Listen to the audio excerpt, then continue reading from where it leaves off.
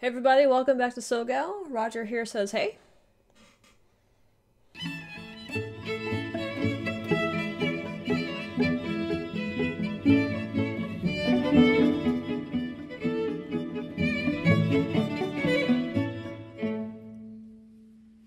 This video that I am going to be watching today has been a very highly requested one. Admittedly, I've kind of been putting it off because I feel like it's a bit of a touchy subject and one that I am very ignorant about. Now, of course, I'm aware of America's role in slavery. I was born and raised in the South. I have a lot of cotton fields and old plantations surrounding me. There are Civil War battlefields not that far away. And so I feel like I'm surrounded by a lot of physical, actual reminders of it here in the US. And my perception, which could be wrong, maybe this video is going to prove me wrong, has always been that Britain aided America in the slave trade. Now I know that Great Britain did put an end to slavery, I think in the 1830s, which was a good 30 years or so before the United States did it, which makes me think that Britain also had slaves, but I don't know. Like I feel like you guys over in the UK wouldn't have had the same like agricultural economy that we did over here in the southern US, although maybe they were used in a different capacity. I don't know. Maybe Great Britain didn't have slaves. Again, like I said, I am very ignorant of the whole subject, honestly, and I really don't know what Britain's role in it was. So this video is going to, I think, educate me a bit on that. Now, I had some warnings in the comments that this is also a little bit controversial as well. So this is probably one of those videos where you can't like take it as a black and white thing. And by that, I don't mean race. I mean like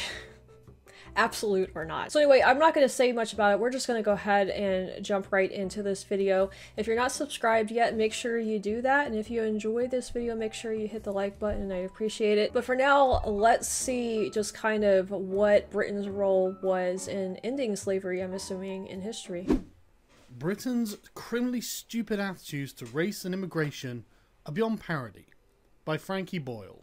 For those who aren't aware, Frankie Boyle is a famous Scottish comedian who is most renowned for being pretty damn offensive. Needless to say, I'm a fan of his. And so when Frankie Boyle writes an article for The Guardian of all places, with the subtitle, "The anti-immigration election rhetoric is perverse. We fear the arrival of people we have drawn here with the wealth we stole from them," I can see the misinformation coming a mile away. So Frankie begins the article by waffling in an overly verbose manner, reminiscent of Charlie Brooker, another man who I am a fan of, but has been led astray by misinformation. And it's full of these sort of contradictions that I'm sure sounded good when he was writing them, but when you actually think about it, are rather silly. I mean, here he is pointing out the irony of the leaders being nationalist and warning about the Scottish National Party after making a crack about how the Scottish discovered penicillin and taking credit for this for some reason. And for some reason he seems to mix up the concepts of trade and immigration. But these really aren't very important. I'm not even bothered that he just assumes that an Australian-style point system for immigration will obviously be a racist system that caters exclusively to white people. You know, this is despite the fact that a Cambridge economics professor has warned the sheer scale of immigration has caused problems for the UK's infrastructure, which was largely built in the 70s. But you know what, none of that really bothers me. What really bothers me is Frankie Boyle's attempt to make British people feel ashamed of Britain's involvement in the slave trade. That really gets my goat, because Britain's involvement in the slave trade is one of the most proud accomplishments of British history. And I know what you're thinking, oh my goodness, slavery is bad. And that's correct. Which is why the British ended it. For everyone. If we just take a cursory look at the subject, you can see how it is not nearly as cut and dried as Frankie makes it out to be. Even the very word slave comes from Slav, because of the sheer number of Slavs taken as slaves by conquering peoples. But Frankie is trying to drum up white guilt. So Wait, what? I mean, I thought slaves had been around for, since ancient times. They've been around since basically the beginning of civilization, as far as I'm aware. Did we just not start calling them slaves until later in history or something? I don't get that. I mean, it kind of makes sense, you know, with the etymology and stuff, but I don't know. By conquering peoples. But Frankie is trying to drum up white guilt. So let's talk about African slavery. The Portuguese were the first Europeans to start exploring the West African coast, and they did indeed capture African natives to be brought back to Portugal as items of curiosity. Europeans who travelled to Western Africa discovered that Western Africa had civilizations of its own. For example, a Dutch visitor to Benin City wrote in around 1600, "As you enter it, the town appears very great. You go into a great broad street, not paved, which seems to be 7 or 8 times broader than the warmost street in Amsterdam. The houses in this town stand in good order, one close and even with the other, as the houses in Holland stand."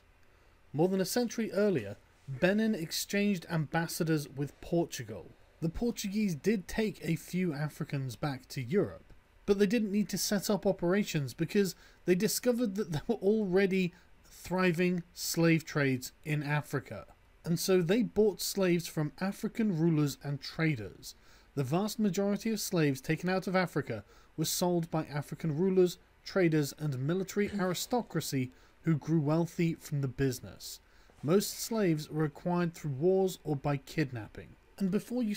I mean, this is something I've heard people make points about in the past, was that Africans had slaves, like they enslaved their own people, so it wasn't just, you know, Europeans that did it or whatever. So I guess that's what he's talking about here. The African leaders enslaved their own people basically and participated in selling slaves. Before you start thinking that this is excessively barbaric, this was the standard for almost every civilized society all across the world. For example, in ancient... That's a point I've made in previous videos that have touched on this, was that was just like part of life back then. It was, I guess, considered, I mean, obviously it's not acceptable to us today by our standards, but back then it was just kind of like a normal part of life, and I'm not sure how many people actually questioned it. I'm sure there were some, but I've always kind of like stood my ground with saying that it's really, really, I think, questionable to judge people in history based on our current modern standards of things, because life was different back then. Morals were different, standards were different, lifestyles were different, and I feel like that a few hundred years from now, people are going to judge us today by things that we think that are fine. They're going to think we're reprehensible. It's just like, I feel like you have to be really careful about judging history in some ways. So I kind of agree with what this guy is saying right here, although, I don't know, he might put some twist on it here that I'm not expecting. Ancient Greece, Strabo tells us that the island of Delos trafficked in 10,000 slaves a day. Even before the Roman Empire, even when we're coming to the end of the Roman Republic in the 1st century BC, it's estimated that a third of Italy was made up of slaves. Slaves made up of people whom the Romans had conquered and taken back to Italy to do hard labour. I mean, the Egyptians are another one. So to anyone even slightly educated on this subject, it is absolutely unsurprising to find that, for example, in 1510, the capital of the Empire of Songhai was teeming with slaves. Slave trading in West Africa was common, but it was different to what you expect. It wasn't for commercial purposes. It was to show status and to give the wealthy African elite a comfortable life. And with the appearance of Europeans desperate to buy slaves for use in the Americas, the character of African slave ownership changed. Indeed it did. The character of slavery on the west coast of Africa changed to look a lot more like the character of slavery on the east coast of Africa, because we're going to talk about the Arab slave trade, specifically the circumstance of Swahili-speaking peoples. Unsurprisingly, the Arabs, being far closer to sub-Saharan Africa than the Europeans, had been taking advantage of it for far longer. They were a people with as much commercial nous as anyone else. The ruling class of coastal Swahili society, sultans, government officials and wealthy merchants, used non-Muslim slaves as domestic servants and to work on farms and estates. And they even had plantations, such as the Omani Sultan Said Said, who became immensely rich when he started up clove plantations in the 1820s with slave labour. Arab Muslims settled along the coast and intermixed with the locals, forming a people and culture known as Swahili, which started in around the 10th century AD. So unsurprisingly, the East Africa slave trade was well established long before Europeans arrived on the scene and was driven by demands for labour by the sultanates of the Middle East. See, that is something I knew absolutely nothing about. I had no idea that the Arabs were involved in Africa like that. I guess my point earlier was that there was slavery going on in Africa well before the Europeans ever arrived there. And I'm not making an excuse. Please don't take any of these comments as me making excuses for slavery, like it's, you know, like I'm saying it's an okay thing. I'm not saying that at all. I'm just making observations here. You might be thinking, well, that's interesting. If the Arabs had been in Africa for about 1,000 years, taking sub-Saharan African slaves, why isn't there a very large population of black people in Arabia?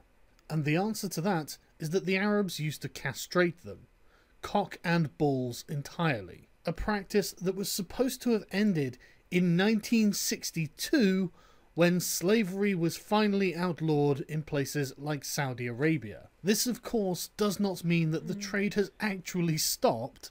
It is still going on today.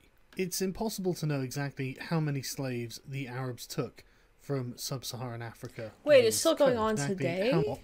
It is still going on. Of course, does not mean that the trade has actually stopped. It is still going on today.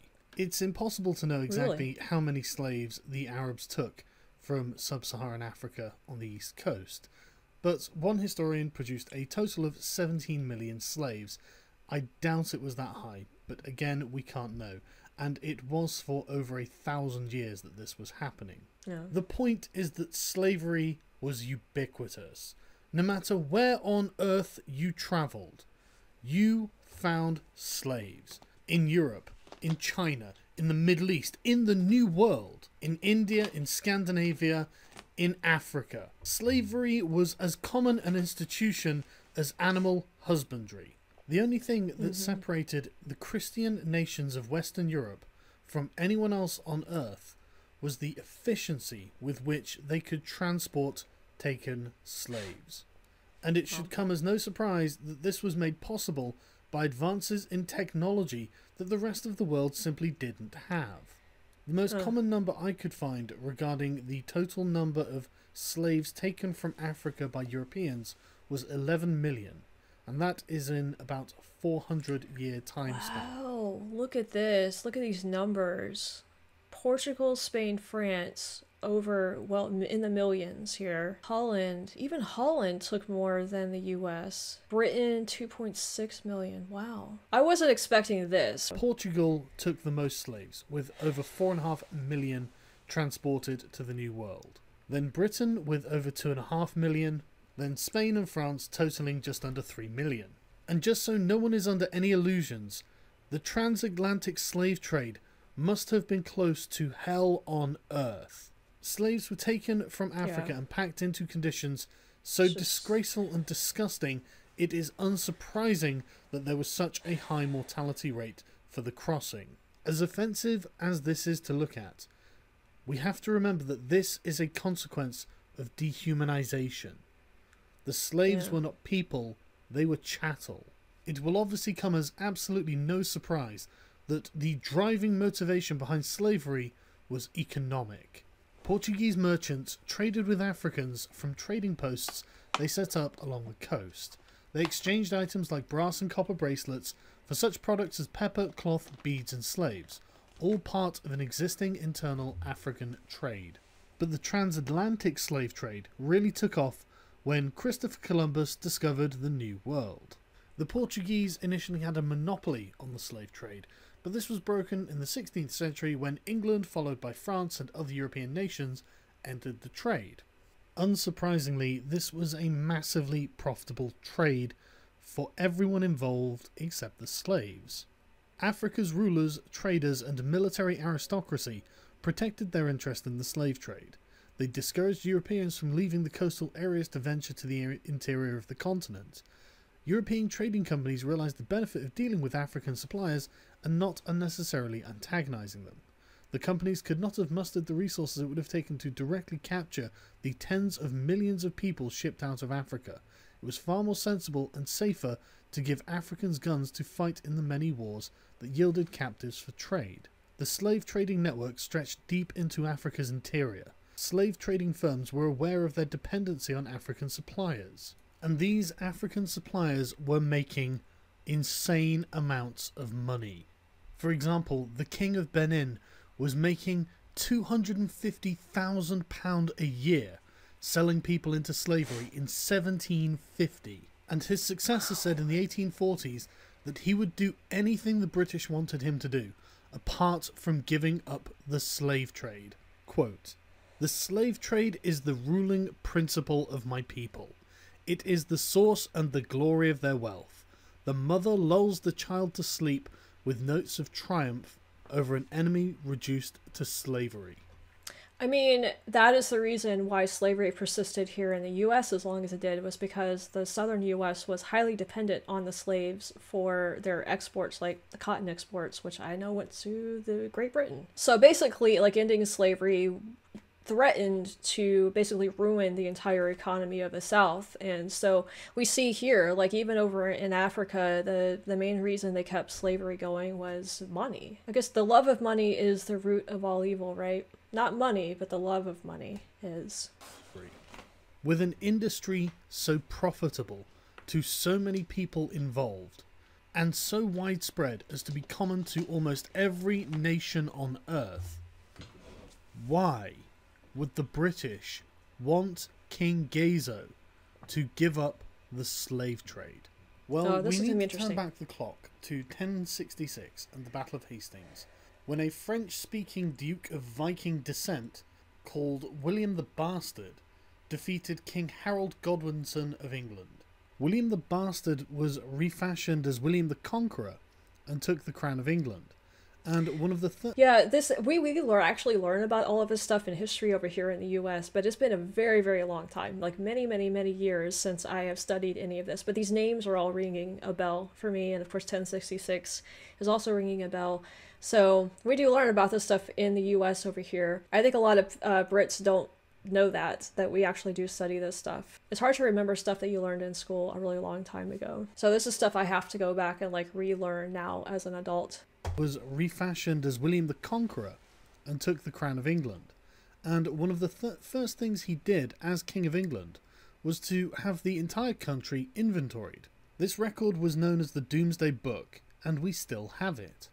Thanks to this hard work, we know that around 1086, 10% of the recorded population of England was slaves. 20 years earlier, when he had first conquered England, William had enacted a series of laws, one of which prohibited the slave trade out of England.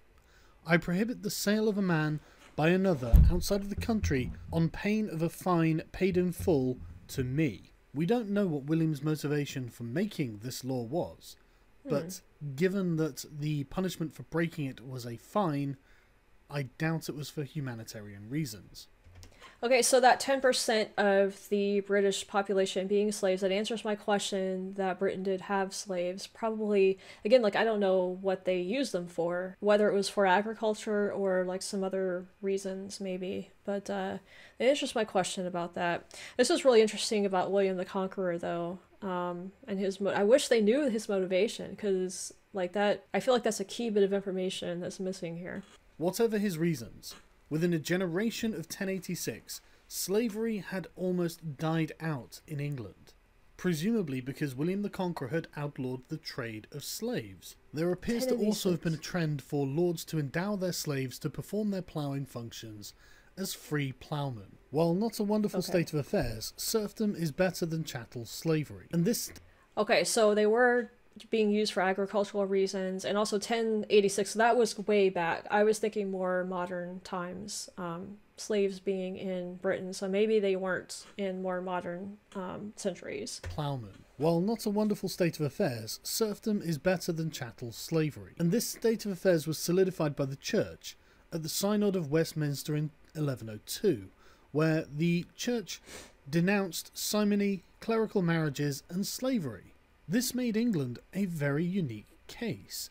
There probably wasn't another country in the world at this time that had outlawed slavery. There were practically no motivations to do so.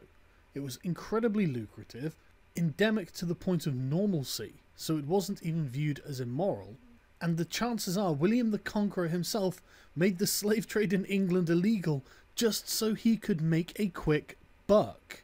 Fast forward 700 years and the international transatlantic slave trade is in full swing, and yet we still do not have slaves in England. And this is where we meet a man named Granville Sharp, a very well-educated, rationalist thinker of the Enlightenment, who became an active campaigner for the abolition of the slave trade. Granville had had previous legal success defending Jonathan Strong from his erstwhile slave master, after being brought to England from the colonies, but we're going to look at the subsequent Somerset case. James Somerset was a slave from Virginia in America, who had come to England with his master Charles Stuart in 1769, and had run away in October 1771. After evading slave hunters employed by Stuart for 56 days, Somerset had been caught, put onto the slave ship Anne and Mary, to be taken to Jamaica and sold. 3 Londoners had applied to Lord Mansfield for a writ of habeas corpus, which had been granted, with Somerset having to appear at a hearing on the 24th of January in 1772. Members of the public responded to the plight by sending money to pay for his lawyers, who in any event gave their services pro bono publico, while Stuart's costs were met by the West Indian planters and merchants. Given his prior legal experience with the Jonathan Strong case, Sharp briefed Somerset's lawyers. The judgment was delivered on the 22nd of June 1772, and it was a clear victory for Somerset, Sharp, and the lawyers who had acted for Somerset. Mansfield acknowledged that English law did not allow slavery, and only a new Act of Parliament could bring it into legality. The verdict established one thing very clearly: a slave becomes free the moment he sets foot on English soil. And this was, according to Lord Mansfield, that the air of England is too pure for any slave to breathe. No matter what reason William the Conqueror outlawed slavery for, by the time this judgment was drawn by Lord Mansfield, it had become a point of principle. This precedent wasn't set for Mansfield's personal interests. This precedent was set to determine right from wrong. Granville Sharp went on to co-found the Society for Effecting the Abolition of the Slave Trade with fellow like-minded Enlightenment thinkers. So what I'm getting from this is Britain had outlawed slavery there on British soil, but I think they were still involved in the actual transatlantic slave trade. Because I could swear from like history and stuff, I mean, America was working with Britain to bring slaves over here. That's my understanding of it. So we have a bit of a juxtaposition going on here where Britain itself was against slavery, but for whatever reason they continued with the slave trade. Obviously they are continuing with the slave trade because Sharp here is an advocate against it and wants to end it. So that tells me that Britain was still involved with it at this point. But that is actually really impressive. I mean, kudos to you, Britain, for ending slavery way back when you did, being, I'm assuming, like one of the only countries, he said the only one, you know, maybe the only country that did that. I think it's an absolute shame, though, that we don't know the reasons for it. I think the church's reason might have been a moral one, but I don't know about William the Conqueror. That would be so interesting to research and try to see if there was any like writing, anything out there that might have explained why he had that stance on it. I don't know, maybe for him it was also a moral issue as well. And after 20 long years of campaigning in Parliament, which I won't detail here, they were successful in their goal of abolishing the international slave trade in 1807. Now, if you know anything about 1807, you'll know that this was during the War of the Fourth Coalition, where Napoleon Bonaparte was savaging great powers all across the European continent.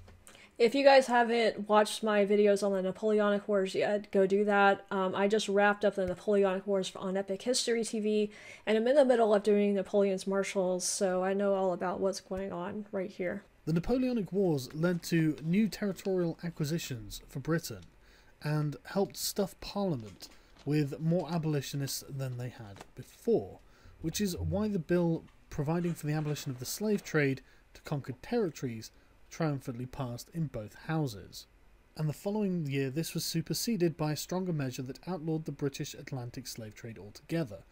But, given the raging war in Europe, it was rather difficult to enforce due to a paucity of available resources. After 1807, the Society for the Abolition of the Slave Trade, having achieved its goals, became the African Institution, whose principal aim was to ensure the new legislation was enforced and that other countries followed Britain's example. Persuading other countries to join Britain outlawing the slave trade proved more difficult. Despite the efforts of the African Institution and those of British ministers, the Congresses of Paris and Vienna in 1814 and 1815 both failed to reach a specific agreement. Given that this was at the end of the Napoleonic Wars, it's hardly surprising that there was French opposition. Where diplomacy had failed, the Royal Navy had to succeed.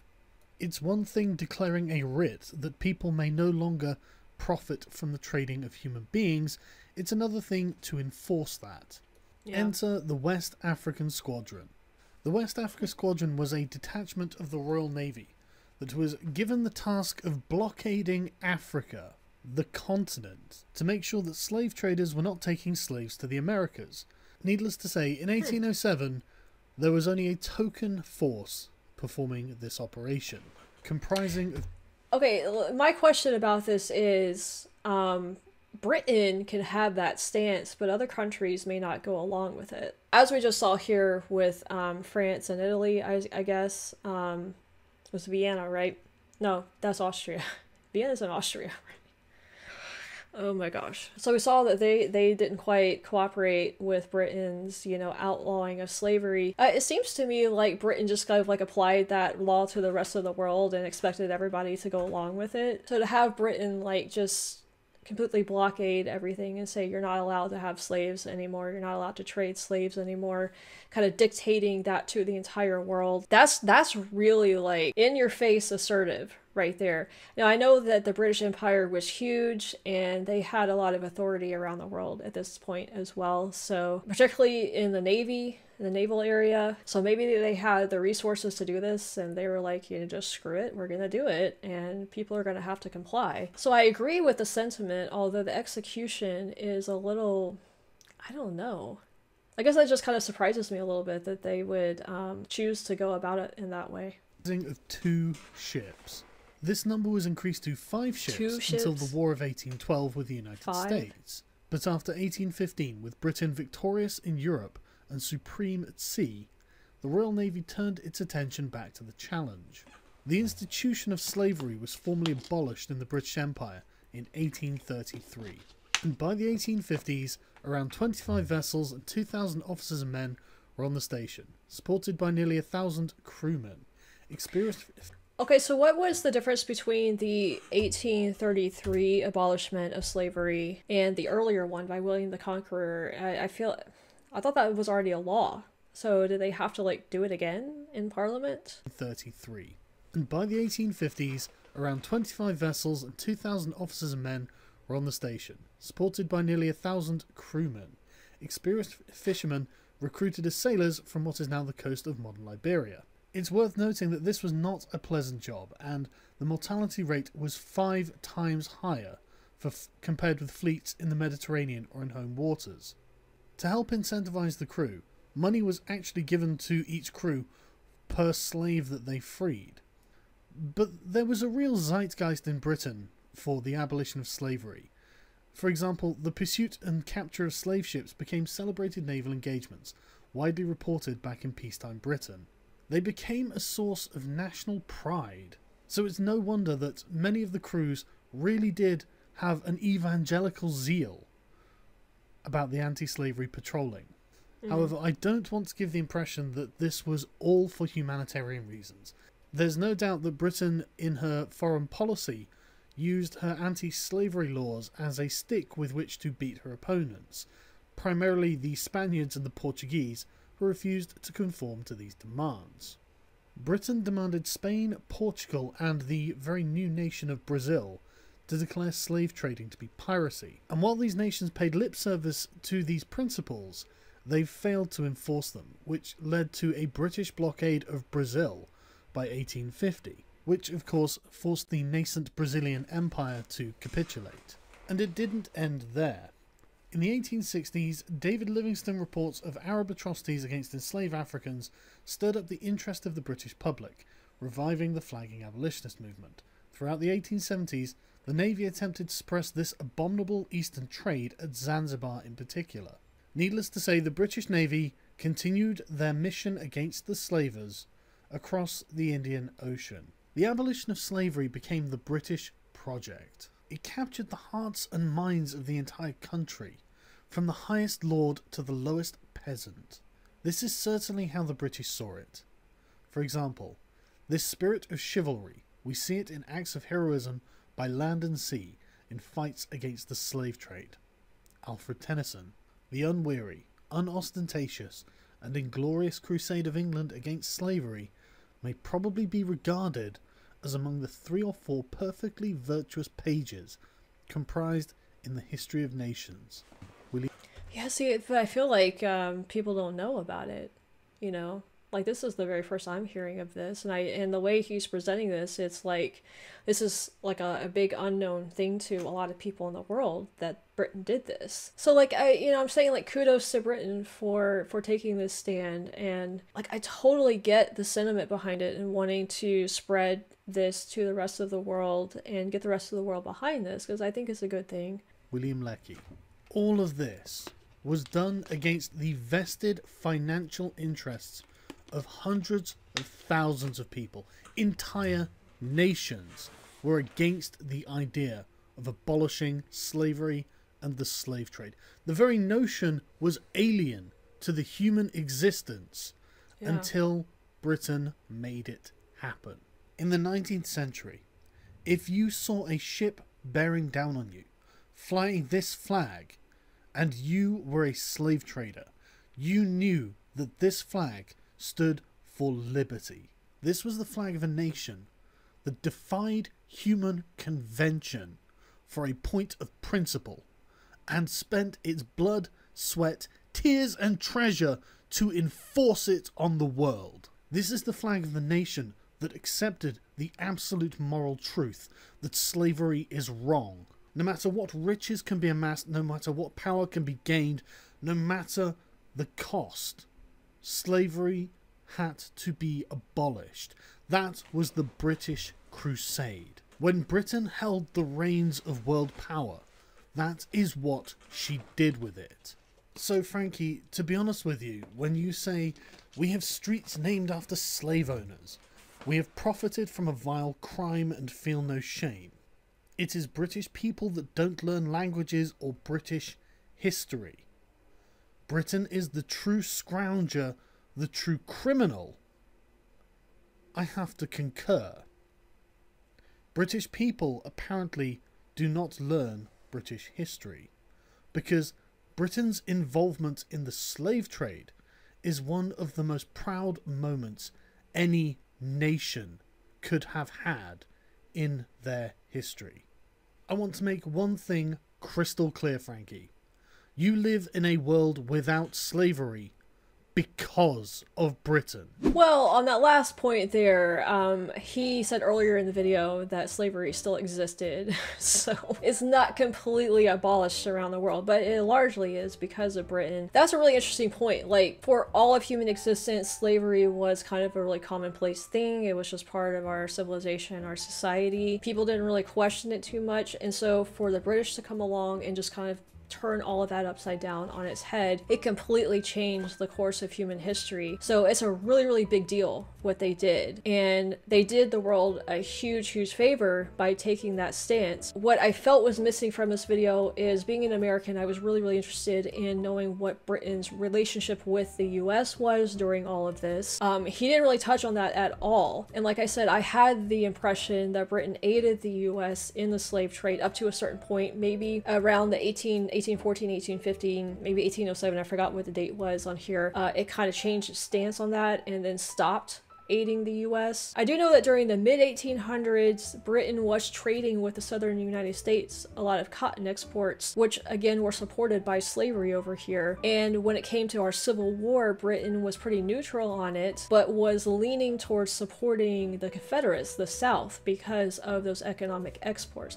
That's what I have heard, at least in the oversimplified videos on American Civil War. They brought up that point, and so I'm assuming that that's true, although I haven't really done a lot of my own research into that. So while I think this video might largely be true, I think there are some counterpoints that were left out of it maybe.